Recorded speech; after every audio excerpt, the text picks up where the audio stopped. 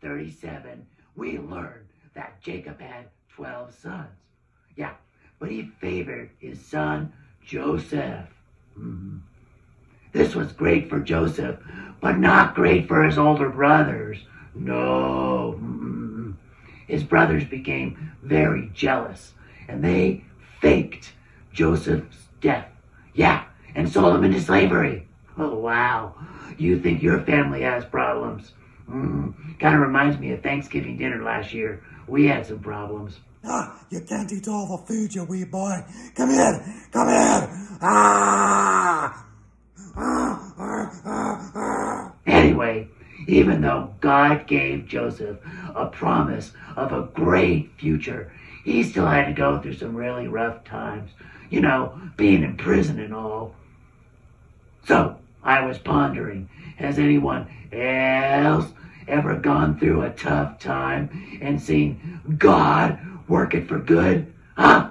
Let's check it out. Oh yes, Jocko the monster became part of our family through a tough time.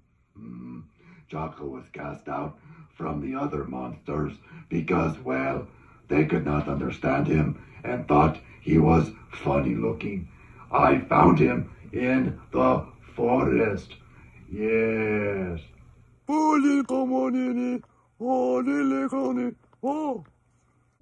Hey, cute and odd-looking monster.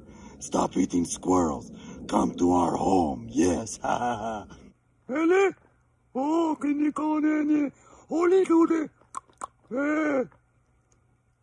Yes, and besides, eating squirrels can give you gas.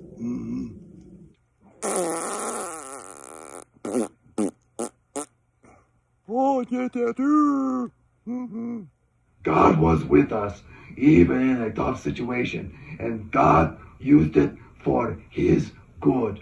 Now Jocko is part of our family. Yes, and we love him. Even though he's kind of weird, we love him. Ha ha ha ha. And now it's time for Deep Thoughts with Blub Blub.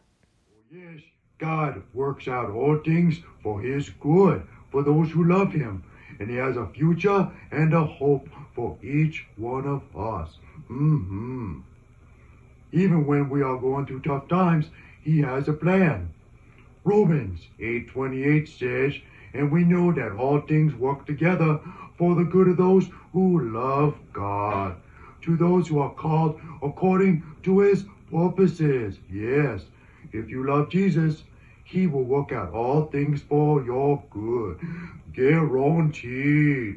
I know God will always work out all things for my good. Even when, I make bad decisions of like jumping off a cabinet.